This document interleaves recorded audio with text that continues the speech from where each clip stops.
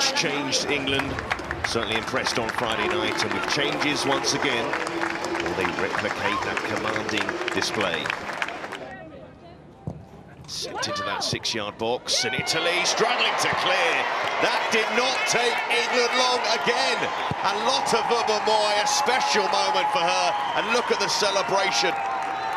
Rarely gets a chance with England, but scores her first goal for England. And just like on Friday, the Lionesses wasting no time and showing their strength from corners. We said we wanted goals, we said we wanted a fast start, and we've got just that. So England have already scored from one corner. And Greenwood, it's over the head of Wubben-Moy that time. Giuliani punches. Hemp towards goal. And Hemp will claim it.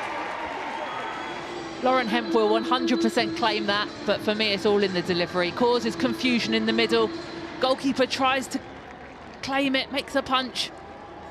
It just ricochets away into the back of the net. And Lauren Hemp will definitely claim that as her goal.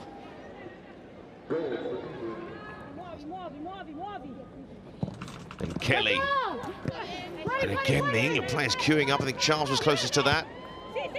That ball didn't go out of play either. Stanway hooking it back in there, and Hemp's header! And once again, England breached that Italy defence. 3 goals in 33 minutes for the Lionesses. And Lauren Hemp, 2 for her. It's a brilliant header by Lauren Hemp. She's not the tallest of players, but she's fantastic in the air. She times it well, she directs it. It's a brilliant delivery in to start with by Chloe Kelly.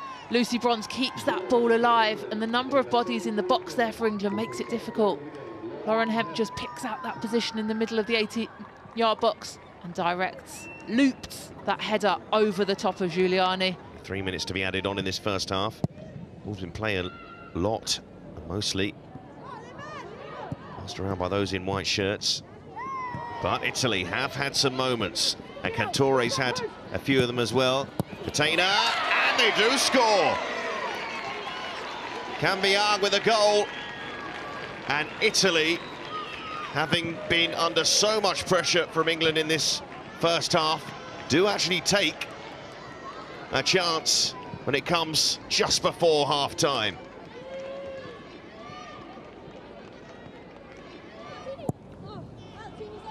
Ball over the top to James. Doesn't mind being in these sort of positions, Lauren James. What a pullback, what a goal from England. And Ella Toone not taking her long from the bench. Brilliant finish by Ella Toone, making that late run that we've seen from the midfielders. The ball from Alex Greenwood that starts it. It's a fantastic ball over the top for Lauren James. And when she gets into that position, there's no stopping her.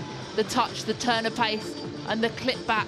And Ella Toone finishes with ease, volleying it into that top corner, leaving Giuliani with absolutely no chance. Fantastic team goal there.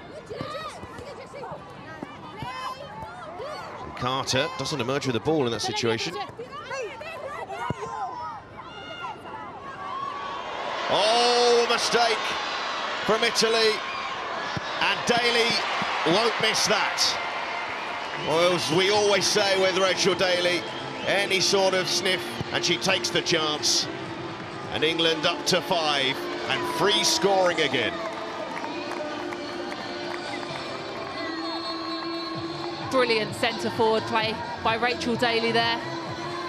She's a clinical goal scorer, and if you give her that opportunity, she will put it in the back of the net.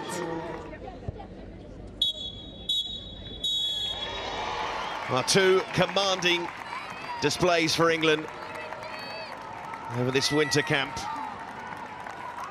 Thrashing Austria, and a big victory over Italy as well.